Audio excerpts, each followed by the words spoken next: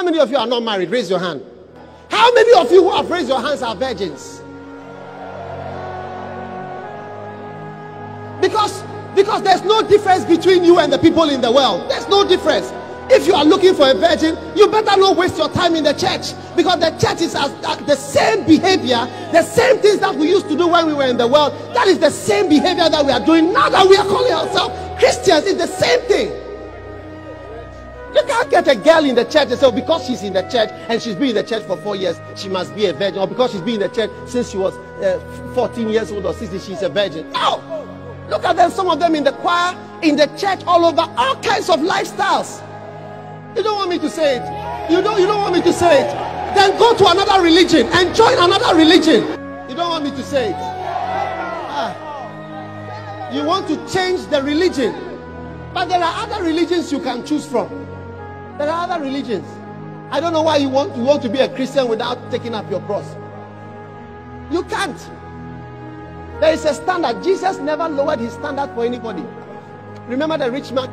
No. Jesus told the rich man, go and sell all your riches and go everything. Come and follow me. Just like Peter, just like James, just like John, everybody else. The Bible says, if anybody,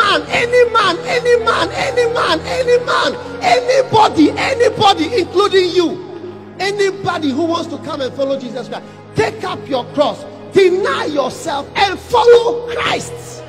The music you used to listen to, you cannot listen to the same music again.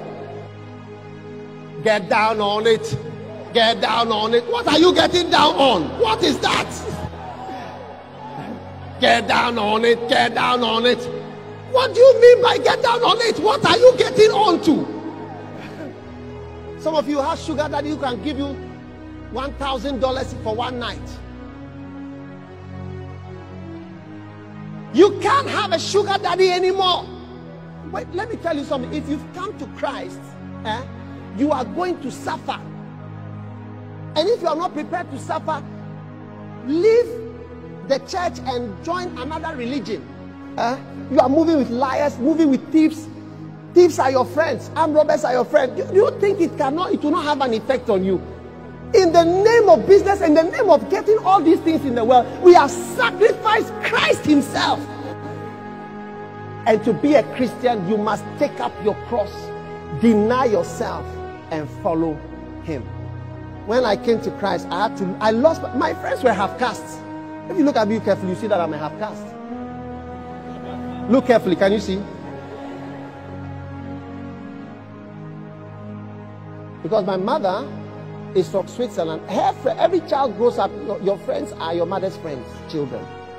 My mother's friends were Germans, Austrians, Swiss people, and my friends were all half caste. I didn't know Bishop Saka. I had not seen him before, or Bishop Eddie. I grew up with such people. My life was in a different context altogether. When I came to Christ, look, that's why I thank God for a sister called Betty. You should thank God for friends in the church. She took me for the first time to action. I have not seen such people before. She took me to 31st night with Reverend Owuse Frie. I've never been to such a program. 31st night, we used to do other things.